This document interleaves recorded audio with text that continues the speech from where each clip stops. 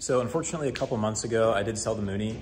I'm down in Oklahoma right now for Air Force UPT, and I didn't really think I would have enough time to really fly the thing a whole lot. So got rid of it to a guy up at the airport where I was at in Iowa, and it's been flown a lot. It's been loved, so that's really good.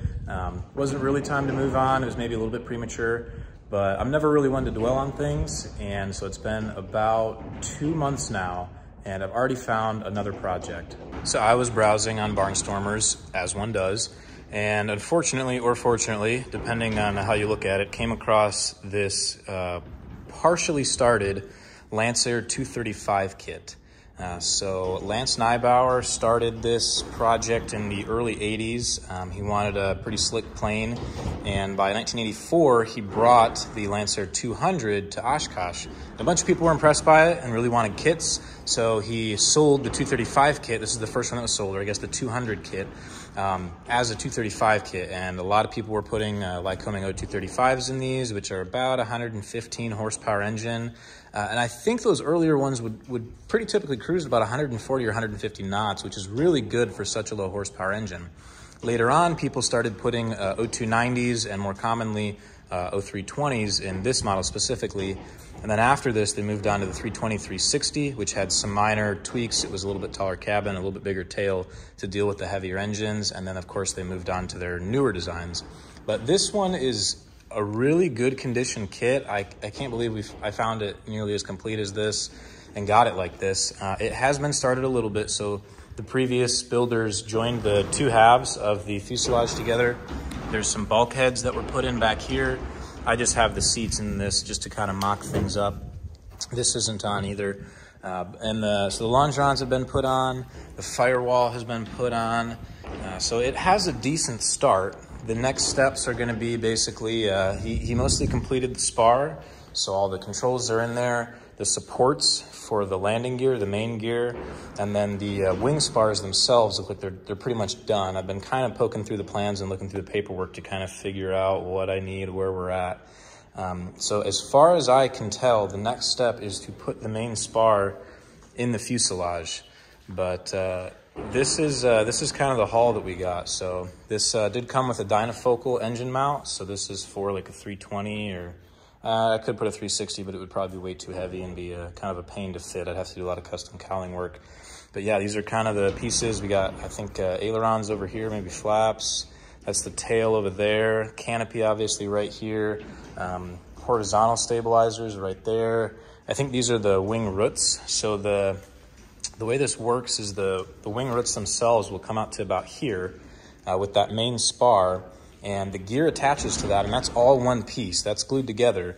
So the wing itself starts, maybe like 3 or 4 feet out from the fuselage. So if you remove the wings, you can still keep this up on its gear. And I think that'll help maybe with transporting it. I don't know. I certainly don't think I'll get that far before it has to get moved. So we'll see what happens. But yeah, over here we've got, obviously it came with the cowling, and I just have this kind of mocked up just so I can visualize it. Here's a lot of the landing gear legs. These are the main gear legs. Torque tubes for flaps, I believe. Yep, flap attachment weldment.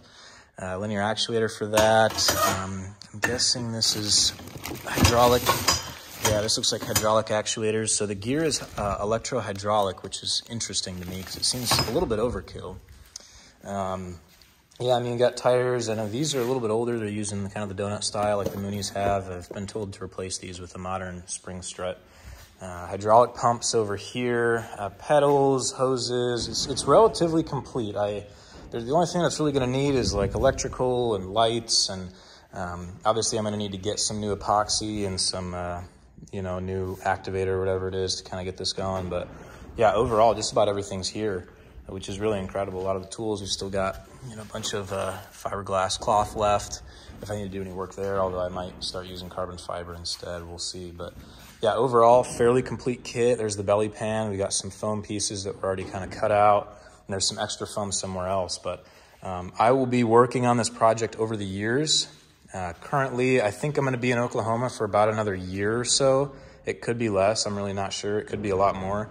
But regardless, I don't think this is going to get done in that amount of time. With UPT, I do not have a lot of spare time. So I'm going to be trying to work on it best I can, but ultimately the goal is to just get the fuselage mostly assembled, get it up on its feet, And then when I go to move, I have less pieces. It's just this big piece, and then maybe I can get started on the wings or something. But I don't want to put the wings on and end up in a situation where I can't fly it out of here.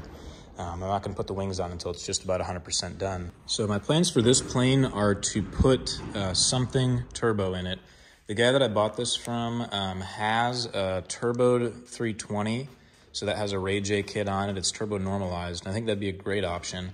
But I really want to be able to get up high in this and cruise super fast. The people that put O320s in these, I've seen some numbers between saying like 170 and 190, even some people saying over 200 knots cruise they get out of a 320 on this airplane.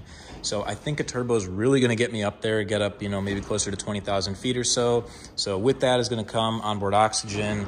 When I have, nice avionics, I'm going to be going all Garmin glass if I can. So this is going to be an IFR aircraft. Just really kind of take this to like the next level for what the 235s are that I've seen. Might be, I don't know. I might get some flack for that. Like it might be too much for such a small airframe, but I really think this is going to be a great, super fast economic cruiser. I don't know if I'm going to go with the 320. I'd really like to go with UL Power's 520T. That is also a turboed engine, so that's going to get me way up high. But instead of 150 horsepower like the 320, that's closer to about 220 horsepower. So that'll really expedite climbs and give me a little bit more headroom up at, maybe some higher DA strips where I really need that good lift, because these airframes are not really known for being light on runway. They need quite a bit to get going. But either way, I'm going to be trying to make some pretty regular videos on this. I've been pretty terrible about that in the past with both the Zenith and the Mooney, but I would like to really document this one just because there's so few of these airframes out here. I don't know if you can really buy them from Lancair anymore. So this is one of the few that's been mostly untouched that we have to play with. So I appreciate you watching. I'd really appreciate it if you could follow along. This is going to be quite an adventure over the next couple years. We'll see where life leads over that time. I know I'm kind of in a point where things can go either way, but either way, I'd really like to get this done, get this to be a pretty sweet plane within reason. I'm not going to go crazy. It's not going to get like a PT6 on it. I'm not Mike Patey, but I'm definitely going to do my best to make this thing pretty awesome with some good avionics and an engine and just make this thing crazy fast.